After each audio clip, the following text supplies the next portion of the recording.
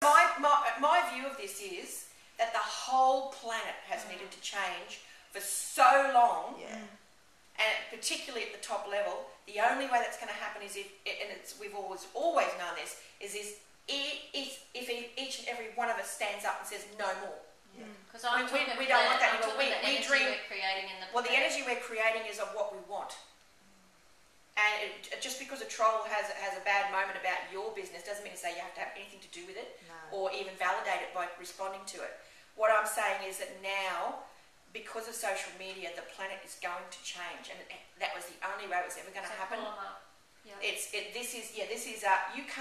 can't act like that anymore. Nike can't outsource to sweatshops anymore, because we're all going to say no, don't do that anymore, because we won't buy Nike. It's like the Egyptian government couldn't continue persecuting those people as much as they tried. They couldn't stop them from rallying because everyone was on their mobile phone. And I heard the other day that France actually allowed their broadband to go in to Egypt so that the people could continue to rally even though Egypt shut down their broadband. That's what we want. We want to put governments and big business and world trade in a position where they can't hide their low...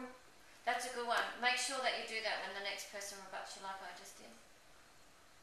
Well, that's that example of look how this happened, like war, that's pretty in your face. That's what I'm talking about. That this is bigger than... Social media is changing the world for the better, because we've now got a voice. Every one of us, we can rally, through the power of Facebook, we can rally hundreds of thousands of people to our cause for peace, our cause to pick people up and say, you can't do that anymore.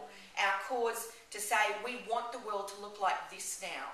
We want it to be full of integrity. We want it to be genuinely authentic. We want there to be a lot more compassion out there, particularly in big businesses that are making billions of dollars. Stop thinking about your stockholders and start thinking about the people that are working for you, the average Joe.